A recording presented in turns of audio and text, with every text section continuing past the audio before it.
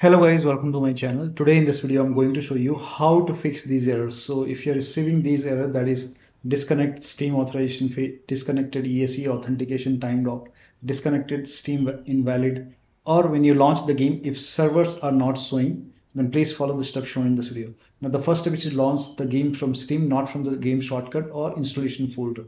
So instead of launching the game from, like, if you're trying to launch the game from the game installation folder or from the desktop shortcut, uh, instead of that, try to launch the game from Steam. So launch the game from Steam and then check. If that does not work, the next step is to run Steam as an administrator. So you can go to Steam, click on Steam and then exit, and then this time when you launch Steam, make a right click on Steam and then click on run as administrator and then check.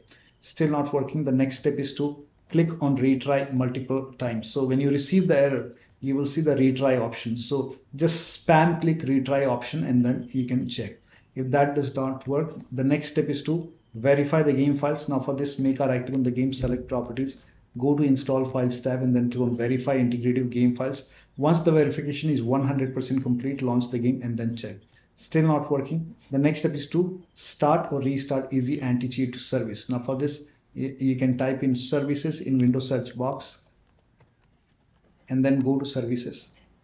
Now over here, if you find any easy anti-cheat service running, if this is running, or if you find any other easy anti-cheat service running, so make a right click and then click on start, or if you see restart option, click on restart. So start easy anti-cheat service and then you can launch the game and then check. Still not working.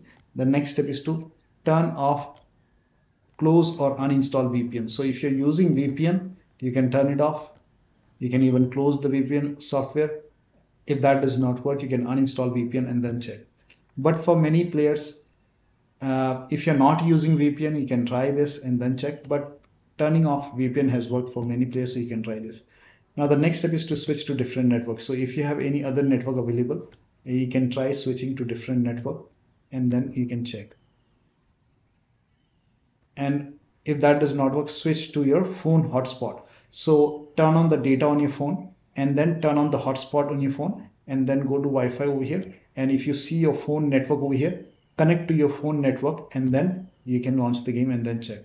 Next step is to use Ethernet connection. So instead of Wi-Fi, you can use wired connection. So if your computer has a Ethernet port and if you have a Ethernet cable, go for wired connection. Use the Ethernet cable to connect. The next step is to make sure date, time zone and region is correct on your computer. So at the bottom right here, you can see the date and time. Make a right click on date and time, click on adjust date and time, and then make sure set time zone automatically if this is on. Also make sure set time automatically is also on, and then click on sync now. Sync now is important. And once done, now go to time and language, language and region, and make sure your country is selected over here, and then relaunch the game. Still not working. The next step is to perform power cycle. Now to perform power cycle, first of all, shut down your computer. Then unplug the power cable from the computer. Turn off Wi-Fi router. Wait for a few seconds and then restart your Wi-Fi router. And then plug in the power cable back to the computer and then restart your computer and then connect to your internet and then check. Next step is to run these commands. These commands are provided in the video description. So type in cmd in Windows search box, make a right click on command prompt app. Make sure that you run command prompt as an administrator. Then click on yes to allow and copy all these commands one by one and paste it over here and then hit the enter key.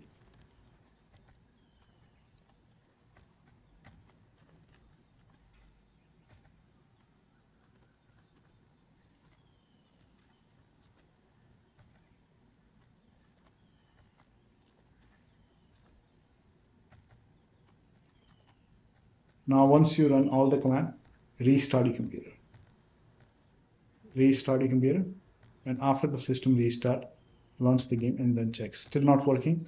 Allow the game exe file, all the exe file to your antivirus program. So if you have any third-party antivirus like Avast, Norton, Bitdefender, McAfee, Komodo, if you have Kaspersky, any kind of antivirus program you have, allow all the game exe file to your antivirus program. Now I'm using Windows Security. For Windows Security users, open Windows settings, go to privacy and security, then click on Windows Security virus and threat protection. Scroll down at the bottom, you will see manage ransomware protection. Click on it, click on allow an app through control folder access, click on yes to allow. Click on add an allowed app, browse all apps. Now go to the game installation folder. So in my case, the game is installed in this location. So select all the exe file.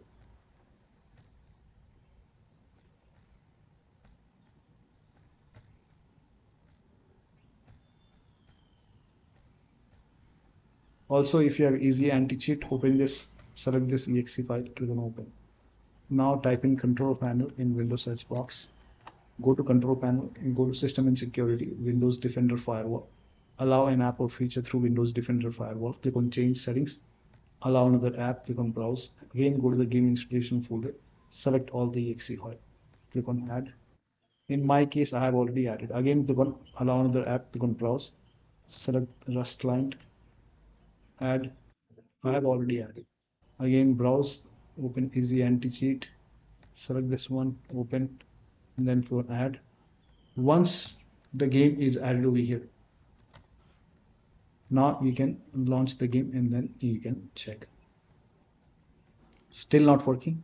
The next step is to try Google DNS server. Now for this you can type in open Windows settings. Okay, open control panel. Go to control panel, network and internet, network and sharing center. Click on your internet, click on properties, select internet protocol version 4 TCP IPv4. Select this one and then go to properties. And over here, make sure obtain an IP address automatically. Let this be checked. For here you can see the option which says use the following DNS server address. For preferred DNS servers, you can type in 8, then 888, and then for alternate DNS, type in 8844. Yes, and then click on validate settings upon exit, and then click on OK. Close this and let this complete. Now close this. Now relaunch the game and then check. If that does not work, you can even try this. So same location, click on properties. Again, select internet protocol version 4 IPv4. Select properties. This time you can type in 1, then it's 1 1 1, and then 1001 1 0 0, and then 1. Again, validate settings upon exit, and then close this. Let this complete, and then you can launch the game and then check. If that does not work, again verify the game files. Make a right click, go to properties, go to install files tab, and then click on verify integrity of game files. Once the verification is 100% complete, launch the game and then check. Still not working, uncheck IPv6, same location, click on properties. Over here, scroll down, you will see internet protocol version 6. Uncheck this box, click on OK, and then launch the game. Once you are done playing the game, you can enable it once again. So to enable it again, once you're done playing the game, you can always put a check over here and then click on OK. Now the last step is to update Windows to the latest version. So open Windows settings, go to Windows Update or Update and Security, and then click on check for update. Once all the updates are installed over here, restart your computer and then launch the game. Now still not working. The last step is to uninstall and reinstall the game. So manage uninstall. Now after the uninstall, go to the game installation folder and then delete the game folder. After you uninstall it, delete the game folder and then restart your computer. Make sure that you restart your computer after this, and after the system restart, you can go to Steam and then reinstall the Steam. You can install the Steam to different drive and then you can check. So one of the steps shown in this video should help you to fix all these errors. So that'll be all. Thank you so much for your time, and please like this video and subscribe to my channel.